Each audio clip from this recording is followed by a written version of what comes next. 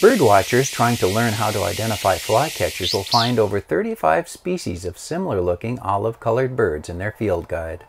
Separating the small flycatchers of the genus Empids from each other is hard, but separating them from pewees in the Cantopus genus isn't always easy either.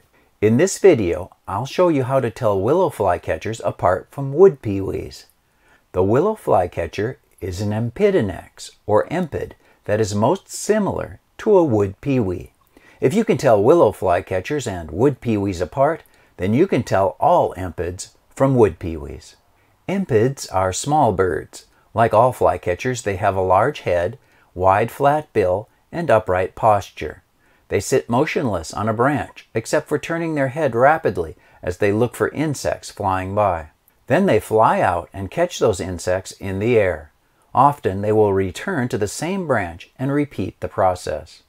Empids have two bold wing bars and an eye ring. However, the wing bars on willow flycatchers are wider and more diffuse than most Empids. The eye ring is weak. This makes them look similar to wood-pewees. Important field marks to note on Empids are the throat color, bill length and width, underbill color, and wing length, specifically primary extension past the secondary stack. Empids with long primary extension appear to have a shorter tail. Empids with short primary extension appear to have a longer tail.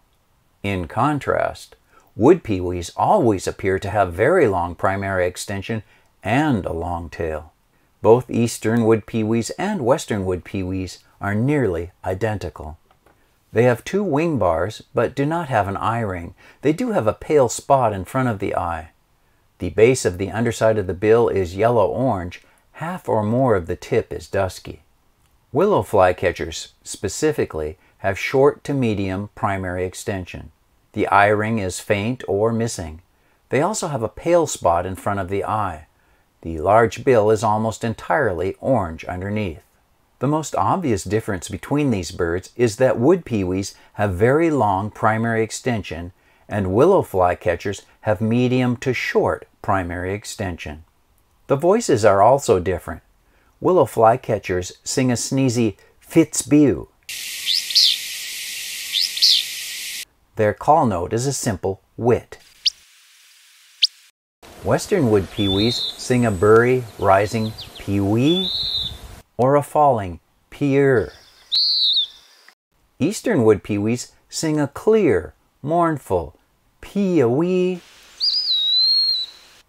Willow flycatchers breed in overgrown wetlands. They also breed in brushy forest edges about 5 to 15 years after a clear cut. Wood-pewees often breed in larger trees in forest openings and oak woodlands. However, in migration, they can be found low to the ground. Before we do a little quiz, let's talk about when to expect these birds in spring. Wood-pewees arrive in the southern United States in mid-April, but most wood-pewees don't arrive in the northern U.S. until mid-May.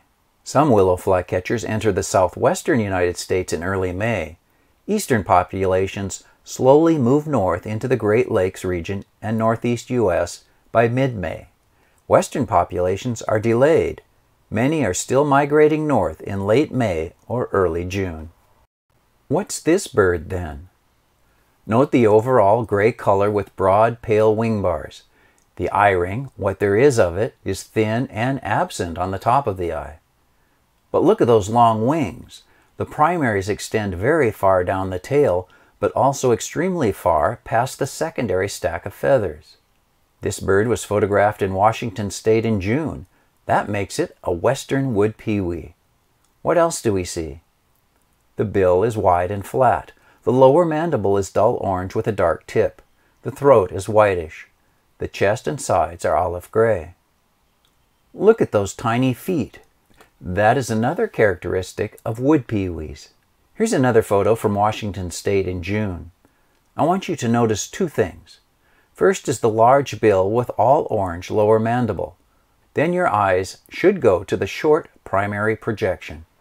The eye ring appears to be absent. Breast feathers are covering part of the wings and wing bars. There's a stick in the way too. The back is olive green, the wings and tail brownish. Other Empids are more greenish or gray rather than brown. The throat is grayish-white. The belly is a faint yellow.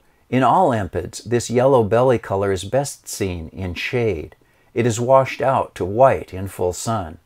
Take note of the unmarked undertail coverts. This next photo is from Southern California in June. The bill is mostly dark underneath with a pale orange base. The primary projection is very long. The wing bars are broad and diffuse. There is no eye-ring. Note the overall gray coloration. There's a spike of yellow from the belly up the middle of the dark breast and sides. This is a telltale sign for Wood-Pewees. On most Empids, the upper breast is crossed by an olive band and the entire belly is paler. Also note the mottled olive color on the undertail coverts. Here's one more bird photographed in Washington State in July. Note the big, flat, triangular bill.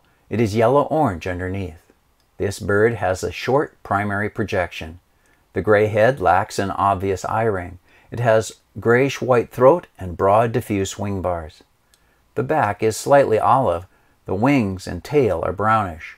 The tail is foreshortened at this viewing angle. Click here to watch my video on separating Coopers and Sharp-shinned hawks.